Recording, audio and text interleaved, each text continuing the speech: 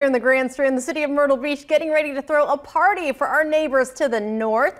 The 62nd annual Can-Am Days kicks off tomorrow. The Myrtle Beach Area Chamber of Commerce tells us hundreds of thousands of Canadians come to the Grand Strand each year.